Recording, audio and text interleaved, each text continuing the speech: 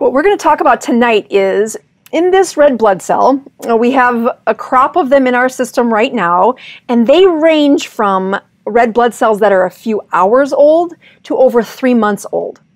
But if we peel back the skin on your red blood cell, the biphospholipid layer, you would find that inside that red blood cell is a layer of fat. And that layer of fat that is the lining that kind of outlines and keeps the shape of this red blood cell is made up of the fats that are in your system.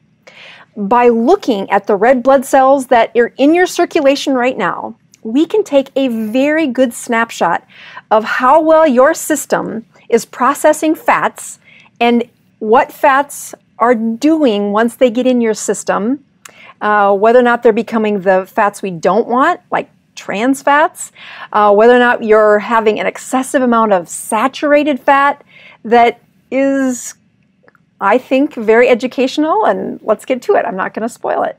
All right, so this is a red blood cell. And if you look very carefully, you're going to see that that red blood cell, we blow that up into these biphospholipid that I've drawn for you that have the sphere, which is the part of the molecule that is on the outside of the cell. But then those kind of tails is the fatty part. The sphere is the water-loving part, but the tails or the legs of these little characters is the fatty part that comes from the different types of food that you eat, as well as what your chemistry is doing on the inside of your system. So that sounds a little complicated. Don't run away. We're going to break this down. So let's take a closer look. We're going to start with the devil, and he was not picked by accident. We're going to look closer at what happens when you eat pig products or animal products. We're going to look at those avocados. We're going to look at fish, and we're going to look at carbohydrates. That's what that little smiley face is there, is a sucker full of sugar. We're going to study some eggs, and we're going to use these as representations of different types of fat that you can find in your red blood cells. That if you watch to see, Doc, I've been on the ketogenic diet for 6 months, how is my cholesterol? And as we get a flash of a cholesterol panel done, it does not answer the question of, is that cholesterol predicting heart disease, or what I like to think of as stiff cell linings? We're going to talk about that before we get done too. Those stiff cell linings are going to be a predictor of broken brains, broken or stiff blood vessels, broken skin cells, broken hormone cells. And as you watch to see what these fats do in circulation, it does start with, what are you eating and what else is your body doing while you eat? All right, so let's get started. We're going to unpack this because it probably sounds confusing, but if you've been around the channel long enough, you know we're going to break this down. So step one, we're just going to name these. The devil is called the trans fats. We're going to use sugar as our saturated fats, and we'll explain that in just a minute. We've got our avocado seed that is a monounsaturated fat, and we've got our omega 3 and omega 6s, which are part of our polyunsaturated fats. Again, the saturated fats are divided into two parts, a MUFA, which are our monounsaturated fats, and PUFA. We're gonna break that down for you. As you look at the monounsaturated fatty acids and the polyunsaturated fatty acids, I just want you to remember that those are all under the banner of your unsaturated fats. And these are chemistry words, but they get translated into the world and into labels. And unfortunately, because that conversation has a rift in what the label is saying and what the body's chemistry is doing, people take away the wrong messages before and then make decisions based on the wrong assumptions. So, all right, let's begin with looking at saturated fats. So again, saturated fat, I use the representation here of a sucker made from sugar, and that is because when you see the word saturated fats, if you look, where did it come from? Saturated fats within our body are made by our body, and we consume them, but they are not the same thing. So let me try that again.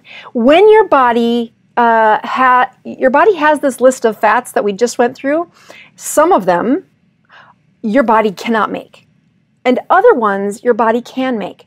Saturated fats are part of the fat profile that your system can make. And where do the carbon units, where do these sources of energy, otherwise called food, where does it come from? Very highly linked to a high sugar or high carbohydrate diet. When you want to see who has the highest number of saturated fats in their body, in their red blood cells, you look for how high is their carbon from, how high is their consumption from sugar, from carbohydrates. So let's just take a close. I want you to look carefully at that little red blood cell, and you can see those little twinkles go along. Those are all the little lipids that are made from saturated fats. That if we would break down that cell and we would look at it under our machines that separate out which fats are unsaturated, which ones are fat saturated, which ones are trans fats, the saturated fats have an origin highly linked to the foods that are high in carbohydrates. And this is a huge misconception to the labels you read saying this product is high in saturated fats. You'll see that when you try to make a red blood cell, if you're inside the deep parts of your bone marrow where you're making red blood cells, white blood cells, and some platelets, it's going to use the fats that have come in through the body and been processed to build this outside layer or this skin of your red blood cells. As that red blood cell processes, you will see one of each of these little four-ish options come into play for making your skin of your red blood cell. Okay, let's keep going here. We're going to talk about unsaturated fats. These are also called monounsaturated fats.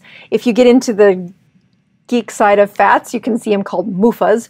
But most importantly, I hear keto people saying, I just eat the healthy fats. I eat avocados. I don't have steak. I don't have pork chops. I don't have bacon. I just eat things like olives and avocados. And I'm like, that's gonna not play forward very well. First of all, monounsaturated fats are not one of the essential fats. There are essential. An essential fat means that your body can't make it. Your body can only get it through food. And monounsaturated fats actually can be made by your body. You can consume them. That's why I have an avocado here. I actually started with an olive, but nobody recognized it as an olive. So an avocado or an olive are they have a great marketing team that everybody says, oh, these are the healthy fats. This is that Mediterranean diet that is high in seed oils that are from avocados or olive oil. And indeed, those fats are on the spectrum of good versus bad. They stay on the good side. But you can make them. When you look at these, you're going to see our little twinkles of avocado or monounsaturated fats twinkle across that skin lining for the red blood cell. And some of those fats came from what you ate, but others, your body said, hey, we need some monounsaturated fats and we're going to make it. It is not essential. You can live without them. All right, so let's keep going here because this does get better. So here was inside our bone marrow. We had our saturated fats, which could come from pigs or cows or bacon, but they often are associated with high sugar. And that was our first layer of our red blood cells. And next we added in our monounsaturated fats, which are from healthy things like avocados and olives. So here we have two of them populating the insides of those red blood cells. And we're back to our drawing board here saying, all right, we've covered saturated. We are now going to go to the unsaturated fats